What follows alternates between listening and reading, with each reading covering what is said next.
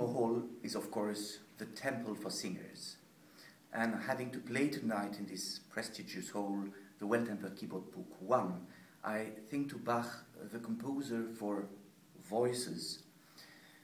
He did that constantly in the frame of his weekly cantatas, but he did that anyway all his life long, as any instrumental piece is a piece that sings and speaks constantly. When we play his fugues, each of the 2, 3, 4 or 5 lines is one voice that somewhere tells not written words to tell the story, so that the combination of the lines is a fascinating combination of speeches.